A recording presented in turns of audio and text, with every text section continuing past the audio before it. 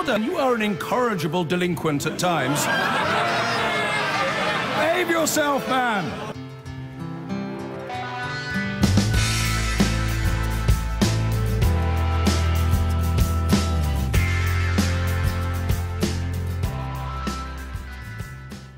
It's been a turbulent few months for the independent inquiry into child sexual abuse.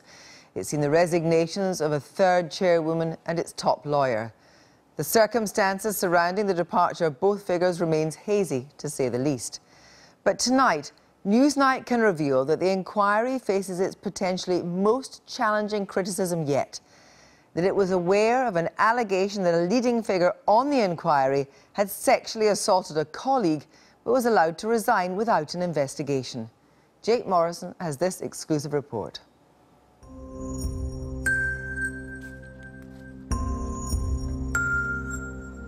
The independent inquiry into child sexual abuse was set up to investigate claims that a raft of institutions, from police to the BBC, had swept very serious allegations under the carpet for decades.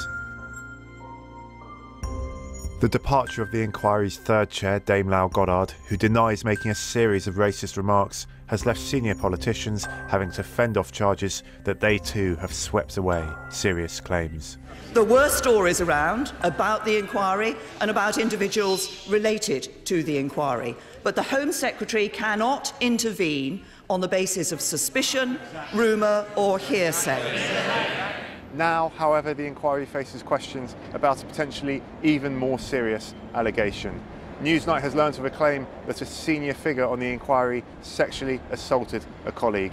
It seems an investigation into that senior figure's behaviour has been quietly shelved. He resigned but is working from home for 2 months on a handover document to his successor. In that time, the inquiry will pay him around £55,000. It's a charge that goes to the heart of what responsibility an organisation has to act over suspicion of wrongdoing, even in cases like this one, where it appears the alleged victim did not want to make an official complaint. The incident at the centre of this story is alleged to have taken place here, in the inquiry's headquarters in central London. One afternoon in early September, 2 colleagues, one male, one female, enter Millbank Tower and take the lift from the reception to the inquiry offices on the 23rd floor. Inside that lift, the man allegedly pushes the woman against the side of the lift and gropes her between the legs. That same day, the alleged victim gave an account of the incident. Newsnight understands that in late September, Inquiry Chair Alexis Jay and her panel became aware of it.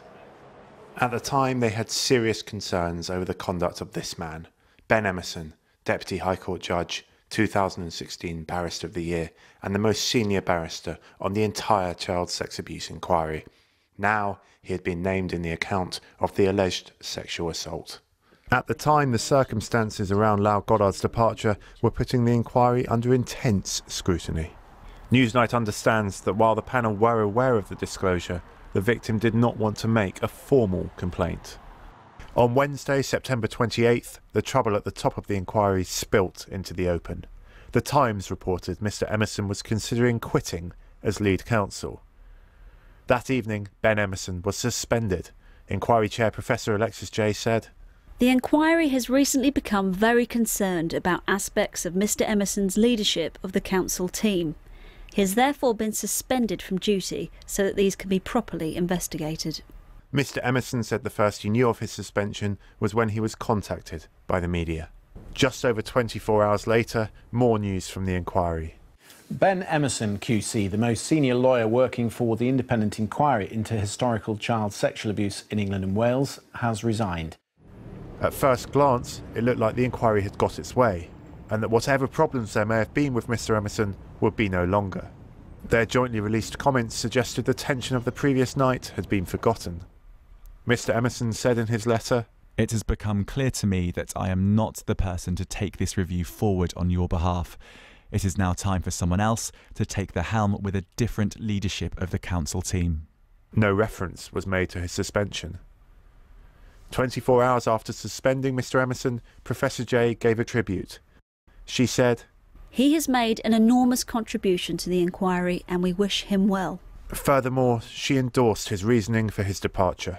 Mr Emerson has stepped down at this time because he considers that after 2.5 years at the helm, it is now time for someone else to take the role forward and provide leadership for the council team. Again, there was no reference to Mr Emerson's suspension or any concerns about his leadership, and no suggestion that any investigation continues. Why was Mr Emerson suspended? And I asked that question. Mr Emerson is being paid £1,700 a day by the inquiry until the end of November. In terms of what actually happened, the inquiry won't say. I cannot discuss anything to do with Mr Emerson's circumstances. The problem for the inquiry is that it all looks a bit too convenient. The handling of the departure of the inquiry's third chair in August appears similar. Lau Goddard was, we were led to believe, homesick. But reports in the Times newspaper painted a picture of complete dysfunction with her at the helm, and even claims of racism. Again, the inquiry says the details are private. Newsnight has spoken to someone close to the inquiry who paints a picture of a broken institution, one so dysfunctional that if people did need to raise concerns, the workplace culture made it impossible for them to do so. The source describes Mr Emerson's departure as the kind of cover-up that the inquiry should be uncovering. And they say that until the inquiry can confront the reality of what has happened inside it, it will struggle to investigate others. In his testimony, the allegation of sexual assault is, of course, unproven. Newsnight has only named Mr Emerson because it would be impossible to tell this story otherwise.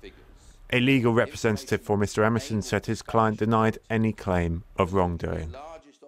The Child Abuse Inquiry said, As to the reasons for Ben Emerson QC's departure from the inquiry, we are not commenting beyond the statements issued on 29th of September 2016. Nothing should be read into this. All organisations treat HR matters confidentially. Newsnight has contacted the alleged victim of the sexual assault. Her lawyers refused to comment.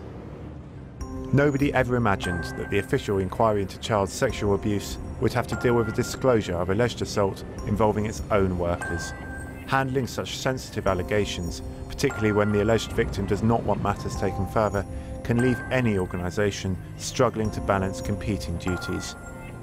But some believe that by allowing Mr Emerson to step down without a proper investigation, the inquiry has left itself exposed to the claim it behaves no differently to those it seeks to pass judgment on. Jake Morris reporting. Mr Emerson's lawyers told us tonight Mr Emerson categorically denies any allegation of sexual assault or bullying or other misconduct at the inquiry. Any such allegations are completely false. Well, shortly before coming on air, I spoke to the Labour MP Lisa Nandy, who has previously raised questions about the inquiry. I asked her where this latest development leaves the inquiry. Well, it's the latest and probably the most serious to date in a series of allegations that have emerged into the public domain in recent week. But the allegations date back not just over recent months, but quite some considerable time, and they paint a picture of an inquiry that was set up in order to shine a spotlight on institutions that had become characterised by denial, secrecy and cover-up, taking on some of those very characteristics itself. I think these latest allegations raise serious questions of confidence for survivors, and if this inquiry is to succeed, which it must, then it must proceed on a completely different basis, based on transparency and openness and the ability of people who raise concerns to be heard. But to be fair to the inquiry, as we have reported, the alleged victim did not want this investigated. So did the inquiry really do anything wrong? Well, it seems to me inconceivable, given the scale of the dysfunction that has now been revealed in the inquiry over several months and the seriousness of these allegations, that there were not a number of people who were working on or connected to the inquiry who were aware of those allegations. And it seems to me that the Home Office, as the sponsoring body, has very serious questions to answer as to the level of oversight of this inquiry. It's on its fourth chair in 2 years. They've lost 5 senior legal counsel during that time as well. And as well as being of profound importance to the country, there are also huge questions of public money involved in these decisions. You talked about the confidence of survivors and victims, so do you think the whole thing needs reconstituted and start again? Well, a new chair has been appointed and that is extremely welcome. But going forwards, what the inquiry needs is real transparency, real openness, a willingness to hear when problems occur and treat people properly and support them to be able to blow the whistle and make sure those concerns are acted on. And what we've got here is a series of allegations about very, very serious goings-on in this inquiry that don't appear to have been acted upon by ministers over a very long period of time, these just being the latest. Some of the individuals who are concerned in these allegations are still being paid by the inquiry using public money, and that's why we need ministers and the Prime Minister to come clean about what they knew, why no action has been taken, and to constitute the inquiry on a different basis going forwards. Lisa and Nandi, thank you very much for joining us. Thank you.